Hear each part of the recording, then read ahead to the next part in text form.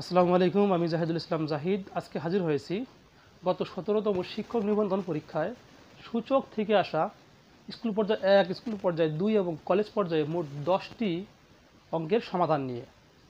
আমাদের প্রথম অঙ্কটাতে বলা হয়েছে √3 × √5 পাওয়ার 4 এর মান কত। তাহলে অঙ্কটা আমি উঠিয়ে নিয়েছি, √3 × √5 পাওয়ার 4 এর মান। এই অঙ্কটা করার আগে দেখেন যে √3 যদি আমরা স্কোয়ার করি তাহলে এর মান হয় 3। √3 স্কোয়ার করলে স্কোয়ার রুট কাটা গিয়ে মান হয় 3। কারণ কেন কাটা যায় সেটা যদি বলেন, এটা দেখাতে পারি আমি যে √3 স্কোয়ার মানে হচ্ছে এই √3 হবে 2টা, অর্থাৎ √3 × √3। তাহলে এই ক্ষেত্রে আমরা যদি আমরা এই √3 এই 3 লিখি, রুটের মান আমরা জানি হাফ, রুটের মান হাফ। অনেক সময় আমরা হাফের পরিবর্তে রুট বসাবো, রুটের পরিবর্তে আবার হাফ বসাবো। এই রুটের মান বসালাম হাফ, 3 ভিত্তি ঠিক ছিল, ইন্টু এই 3, একইভাবে রুটের মান হবে হাফ। তাহলে 3 আর 3 ভিত্তি একই রকম রয়েছে, আমরা একটা ভিত্তি নিব। নেওয়ার পর গুণনের সময় পাওয়ারগুলো কি করতে হয়, যোগ করতে হয়। আমাদের সূচকের প্রথম সূত্রটাই হচ্ছে এটা, যে ভিত্তি একই হলে গুণনের সময় পাওয়ার যোগ করতে হয়। হাফ আর হাফ যোগ করলে এর মান হবে 1, তার মানে 3 পাওয়ার 1 করলে কি 3 হয়। মানে আপনি যেদিক দিয়ে যান রেজাল্ট আপনার একই হবে। আপনি এটাই মনে রাখবেন যে √3 আর স্কোয়ার করলে এর স্কোয়ার রুট কাটা দিয়ে মান হবে 3। তাহলে দেখেন যদি √3 কিউব হইতো, √3 কিউব মানে কি, √3 হবে 3টা, আমরা লিখতে পারি √3 গুণন √3 গুণন √3। আর এই দুইটা √3 মিলে কি হয়, আমি দেখালাম একটু আগে, দুইটা √3 মিলে হয় শেষে মান আসে কি 3। তাহলে আমি এই দুইটা √3 জন্য লিখতে পারি 3, পরে ইন্টু এই √3, আর তো দুইটা √3 নয়, একটা আছে, তাই একটা যা আছে তাই থাকবে, অর্থাৎ 3 √3, গুণ চিহ্ন না দিলেও হবে, অ্যান্সার হয় 3 √3। এবার আমরা এই অঙ্কে চলে যাই। √3 পাওয়ার 4 মানে হচ্ছে √3 হবে 4টা, √3 হবে 4টা, দিয়ে দিই পাওয়ারটাকে বন্টন করে দিই, √3 পাওয়ার 4 ইন্টু √5 পাওয়ার 4 দেব। √3 পাওয়ার 4 করলে √3 4টা হবে, √5 পাওয়ার 4 মানেও √5 হবে 4টা। তাহলে দুইটা √3 মিলে হয় একটা 3, ইন্টু দুইটা √3 মিলে একটা 3, ইন্টু দুইটা √5 মিলে একটা 5, ইন্টু দুইটা √5 মিলে একটা 5। 3 গুণন 3 9, গুণন 5 গুণন 5 25, 9 25 গুণ করলে হবে 225। এটাই আমাদের অ্যান্সার। আমাদের দ্বিতীয় অঙ্কে বলা হয়েছে যদি x = y পাওয়ার a এবং y = z পাওয়ার b এবং z = x পাওয়ার c হয়, তখন a b c এর মান কত। তাহলে আমাদের 3টা ভ্যালু দেওয়া আছে, একটা হচ্ছে x এর, y এর এবং z এর। এই ভ্যালু 3টি আমি এখানে লিখে নিয়েছি। x এর value y power a, y এর ভ্যালু z পাওয়ার b এবং z এর ভ্যালু x পাওয়ার c। এখান থেকে আমাদের a b c এর মান বের করতে হবে। তাহলে আমরা যে কোনো একটা লিখব, দেওয়া আছে। আমরা এটাও লিখতে পারি যে x = y পাওয়ার a, এটা লিখতে পারি। 3টার থেকে যে কোনো একটা লিখলেই হবে। তা আমরা জাস্ট x এই মানটা প্রথমটাই লিখলাম। লেখার পর x = দেওয়া হয়েছে, তো y এর ভ্যালু দেখেন এখানে 3টা ভ্যালু দেওয়া আছে, x এর, y এর, z এর। আমরা এখানে y এর ভ্যালুটা বসাবো। y এর জন্য কি বসাতে পারি, দেখেন y এর জন্য বসাতে পারি z পাওয়ার b। তাহলে আমরা এই y এর জন্য বসাইছি z পাওয়ার b, তারপর পাওয়ার রয়েছে a লিখছি। এবার এই z হচ্ছে ভিত্তি, b হচ্ছে এর ঘাত এবং a হচ্ছে ঘাতের ঘাত। আর আমরা জানি সূত্রে যে ঘাতের ঘাত গুণ করতে হয়। তাহলে z ঠিক আছে, a আর b গুণ করলে হয় ab। x ঠিক রেখেছি সমান। এবার দেখেন z এর একটা ভ্যালু দেওয়া আছে, আবার z এর ভ্যালুটা হলো x পাওয়ার c। আমরা z এর জন্য লিখতে পারি x পাওয়ার c। এই z এর কারণে লিখেছি x পাওয়ার c। পাওয়ার আবার রয়েছে ab দিয়েছি। এবার এটাও ঘাত, abও ঘাত, তাহলে ab ঘাত c ঘাত, তাহলে ঘাতে ঘাত গুণ করতে হবে। তাহলে ab গুণন c, abc। এই পাশে রয়েছে x, এখানেও রয়েছে x, তবে এখানে x এর পাওয়ার কিছু নাই, মানে 1 রয়েছে।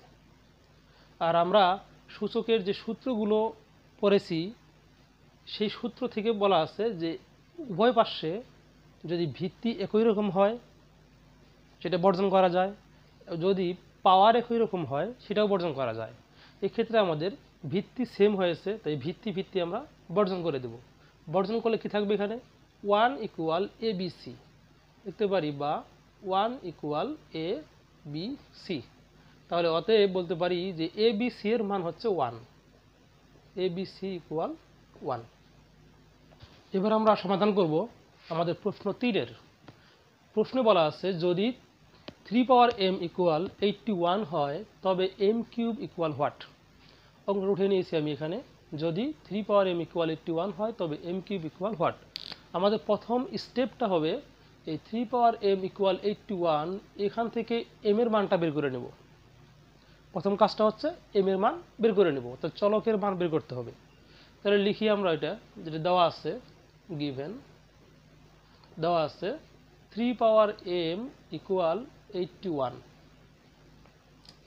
আমরা সূচকের বর্জন বিধি থেকে জানি আমরা যদি উভয় পক্ষে ঘাত একই হয় সেটা বর্জন করা যায়, অথবা যদি ভিত্তি একই রকম হয় সেটা বর্জন করা যায়। আমাদের এই টাইপের যে অঙ্কগুলো থাকবে সেখানে অবশ্যই আমাদের হয় ঘাত বর্জন করতে হবে, না হয় ভিত্তি বর্জন করতে হবে। এখন ঘাত বর্জন করা সম্ভব না, কারণ ঘাতে এখানে আছে m, এখানে তো m নাই, আর m আনাও সম্ভব না। তাই আমরা চেষ্টা করব ভিত্তি যেন বর্জন করা যায়। তাহলে এইখানে ভিত্তি রয়েছে 3 পাওয়ার m, এটা লিখব 3 ভিত্তি m তার ঘাত। এখানে চিন্তা ভাবনা করব আমরা যে 3 পাওয়ার, যে ভিত্তি 3 রয়েছে, আমরা দেখব 3-র পাওয়ার কত দিলে 81 হয়। 3 পাওয়ার 4 দিলে 81 হয়।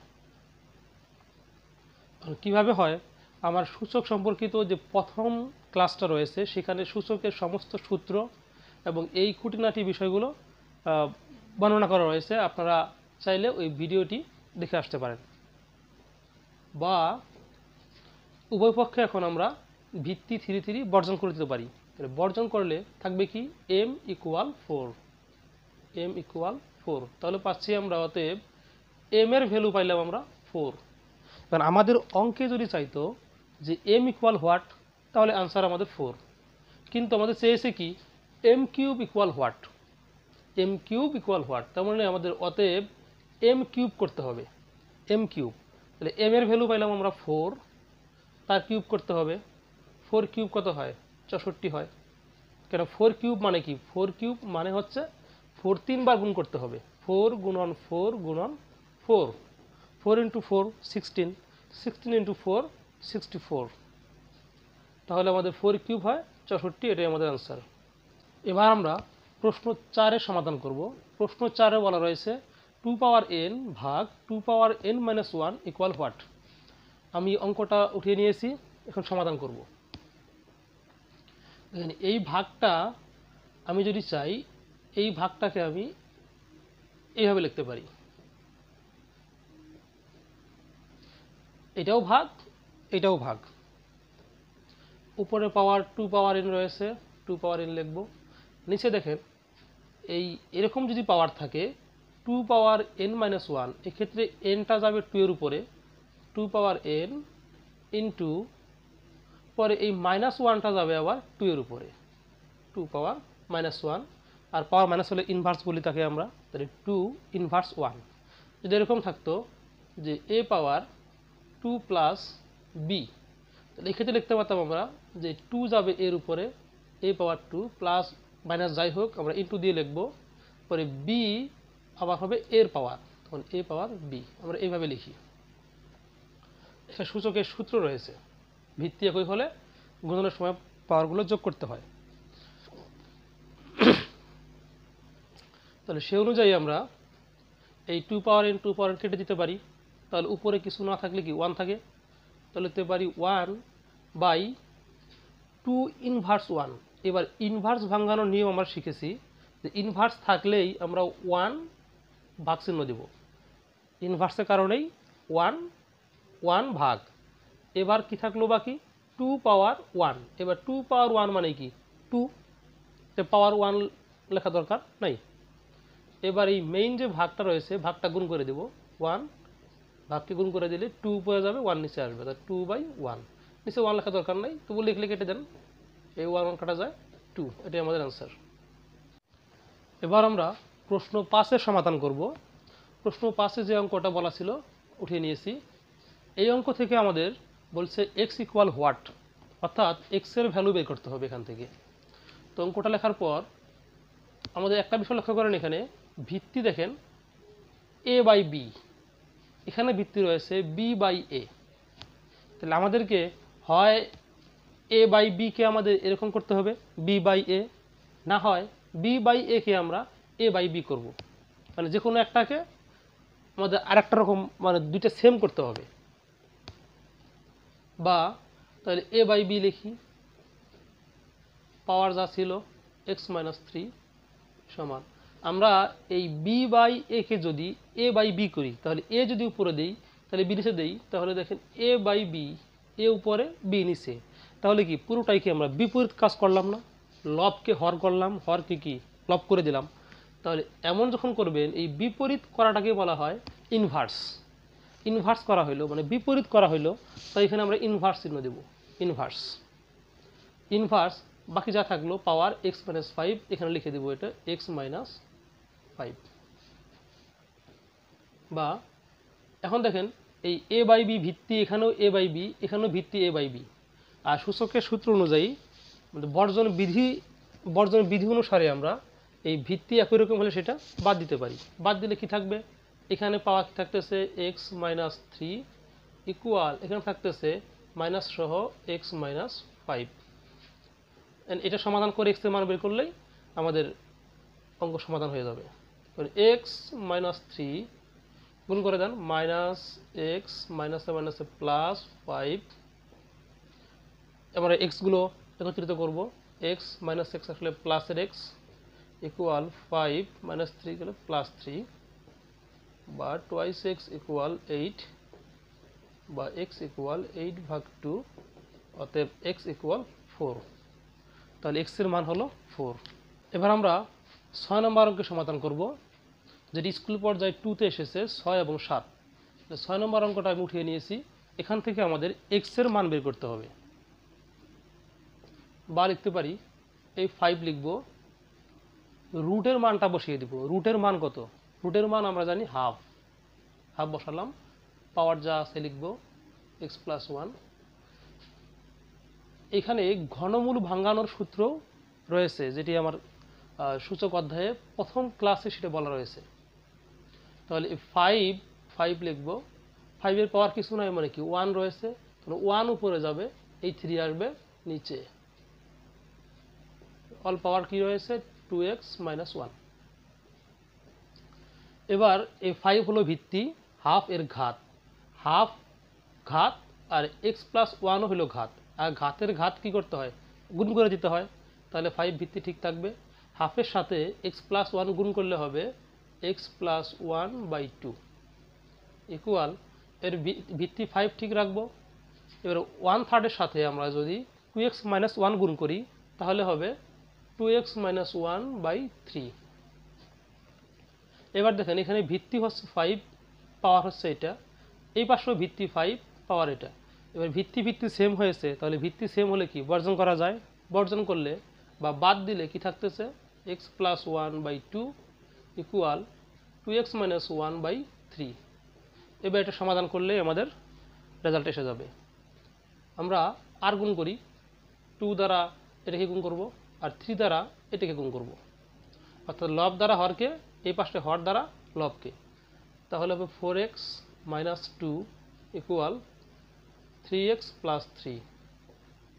পক্ষান্তর করি, 4x + 3x গেলে -3x ইকুয়াল +3 লিখব, -2 আসলে হবে +2, 4x থেকে 3x বাদ দিলে x, 3 + 2 5, অতএব x ইকুয়াল 5, x এর ভ্যালু 5।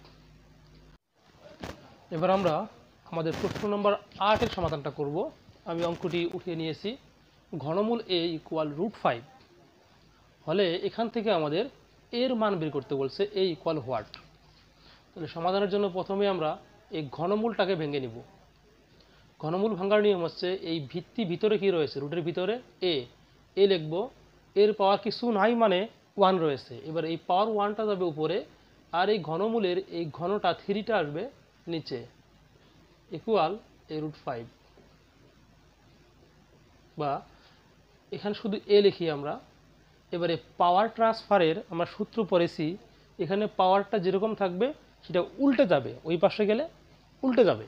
তাহলে এখানে 3 রয়েছে নিচে, ওই পাশে পার হয়ে গেলে 3 যাবে উপরে আর 1 আসবে নিচে, √5 লিখব। তাহলে সেই অনুযায়ী পাওয়ারটা 1/3 এক্ষেত্রে হয়ে যাবে 3/1। আর সাধারণত আমরা নিচে 1 হলে সেটা লিখি না,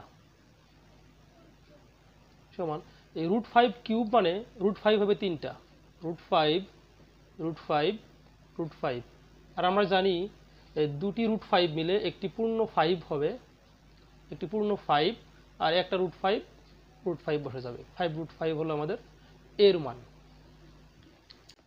এবার অঙ্ক নম্বর 9 এর সমাধান আমরা করব। আর এখানে আসলেই সমাধান করা কিছু নেই, এখানে জাস্ট একটা শর্ত বলা রয়েছে যে a inverse n equal 1/n কোন শর্তে সত্য হবে। আর আমরা জানি ভিত্তি কখনোই কি হয় না, 0 হতে পারে না। তাহলে ভিত্তি a রয়েছে এখানে, a ইনভার্স n, দেখেন এখানে ভিত্তি কিন্তু a, আর এর মানটা কখনো কি হতে পারবে না, 0 হতে পারবে না। তাহলে এখানে এই অঙ্কের শর্ত হচ্ছে a ইজ নট ইকুয়াল 0, এটাই আমাদের অ্যান্সার। এবার আমরা ফাইনালি সর্বশেষ অঙ্ক নম্বর 10 এর সমাধান করব। অঙ্কটি উঠিয়ে নিয়েছি, এখান থেকে আমাদের x এর মান বের করতে বলছে। তাহলে আমাদের এখানে এই 32কে আমরা ভেঙে নিব, যে চিন্তা করব 2 এর পাওয়ার 2 দ্বারা ভাঙবো। প্রথমে চেষ্টা করবো আমরা, যেহেতু এই পাশে 8 রয়েছে আর 8কে ভাঙা যায় 2 কিউব দ্বারা, তো এই পাশে আমরা পুরো অঙ্কটাতেই আমরা 2 দ্বারা ভাঙার চেষ্টা করব।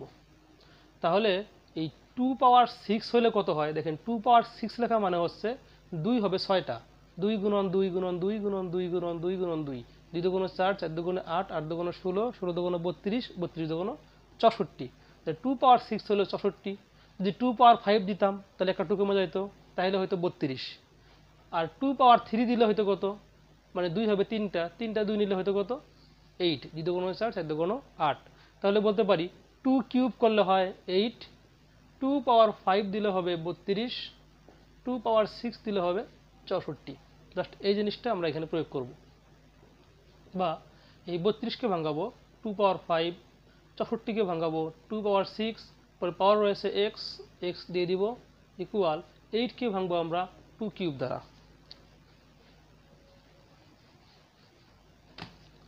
এবার এই 2 পাওয়ার 5 লিখব। এবার দেখেন 2 ভিত্তি, 6 হচ্ছে এর ঘাত এবং x হচ্ছে ঘাতের ঘাত, আর ঘাতের ঘাত কি করতে হয়, গুণ করতে হয়। তাহলে 2 পাওয়ার 6 গুণন x হয়ে যাবে 6x ইকুয়াল 2 কিউব। বা দেখেন এখানে ভিত্তি 2, এখানেও ভিত্তি 2, সেম ভিত্তি, আমরা একটা 2 নিব ভিত্তি নিয়ে, ভাগের সময় কি পাওয়ার বিয়োগ করতে হয়, তখন 5 থেকে 6x বাদ দিব, 5 মাইনাস 6x ইকুয়াল 2 কিউব। দেখেন তো এখানে কোন সূত্র প্রয়োগ করা যায়, একটু থিঙ্ক করেন। এখানে দেখেন ভিত্তি কিন্তু সেম, এখানেও ভিত্তি 2, এখানেও ভিত্তি কি 2 রয়েছে। তাহলে ভিত্তি একই রকম হলে সেটা বর্জন করা যায়, সেটাকে বাদ দেওয়া যায়। তাহলে আমরা 2 বর্জন করলে কি পাচ্ছি, এখানে 5 মাইনাস 6x ইকুয়াল 3। তা 2 তো বর্জন করে দিব, 2 বাদ, উপরে পাওয়ারটা লিখতে হবে। এখান থেকে আমরা সমাধান করে জাস্ট x এর মানটা বের করব। তখন 5, এই -3 আসলে, সরি +3 আসলে হবে কি -3, -6x গেলে হবে প্লাসের 6x, 5 থেকে 3 বাদ দেন 2 ইকুয়াল 6x। এটাকে যদি আমরা প্রতিসাম্য করে নেই, দেখেন পক্ষান্তর এক জিনিস আর প্রতিসাম্য এক জিনিস। প্রতিসাম্য হচ্ছে আপনার পুরোটাই, অর্থাৎ লেফট হ্যান্ড সাইডকে আমরা রাইট হ্যান্ড সাইড করব, right hand সাইডকে left hand side করব, এটা হবে পুরোটাই, অর্থাৎ কোনো চিহ্ন, সেক্ষেত্রে আমাদের কোনো চিহ্নের পরিবর্তন হবে না। বা এই 6x আগে নিব আমরা, ইকুয়াল 2কে আমরা পরে দিব, x ফ্রি করলে 2/6, কাটাকাটি করলে হবে 1/3। তাহলে অতএব x ইকুয়াল 1/3, এটাই আমাদের অ্যান্সার। এই ছিল 10টি অঙ্কের সমাধান। এরকম বিভিন্ন জব কোশ্চেনের ম্যাথ সলিউশন দেখতে আমার পেজ ফলো করতে পারেন, পেজের লিঙ্ক ডিসক্রিপশন বক্সে দেওয়া রয়েছে। ঠিক আছে, সবাই ভালো থাকবেন, সুস্থ থাকবেন, আল্লাহ হাফেজ।